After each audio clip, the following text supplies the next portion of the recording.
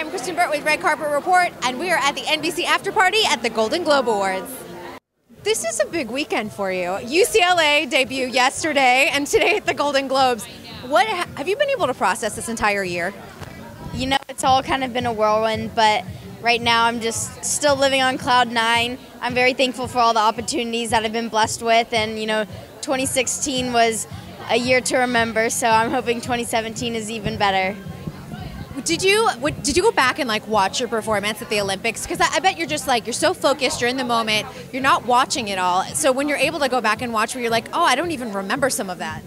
Yeah, I mean, I went back and watched everything, and it's just even the little team moments here and there, or I saw that Lori would be massaging my shoulders before I went on bars or something like that. It's just all those little special moments that I'll remember forever.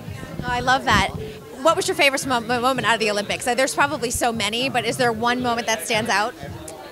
Well, obviously my favorite moment would be standing on the podium with my team winning our gold medal, just because we worked so hard for that day in and day out of the gym. But I guess, kind of outside of the gym would probably be when Carrie Underwood tweeted me, and I ran into our little common living room, and I started screaming. All the girls just were so happy for me because we all had our celebrity crush, and I was just so excited.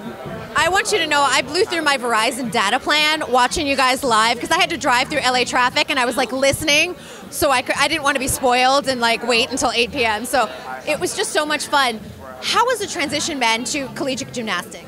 It was a little bit difficult at first, just because not many people realize, but college gymnastics is easier, so they think it's pretty easy. But, with all the school and then rehab for my shoulder and other injuries, and then just the study hall and all the team commitments, weights, cardio, everything, all the hours really add up, and there's not much time left for yourself, so you just have to use time management skills really well. But now I'm really enjoying it out here, and I'm excited for this season to continue.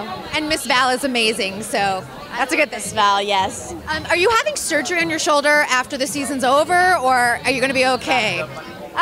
Right now I'm pretty sure I'll be fine, but the rehab has been helping a lot, and I'll just see how everything goes. I'm trying not to have surgery at all, but I have a small tear, but we'll see how everything goes, and hopefully I'll be fine.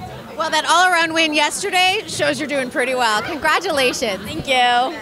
Thanks for watching. Be sure to subscribe to our channel, like this video, and in the comments below, let us know who your favorite was who won a Golden Globe Award tonight.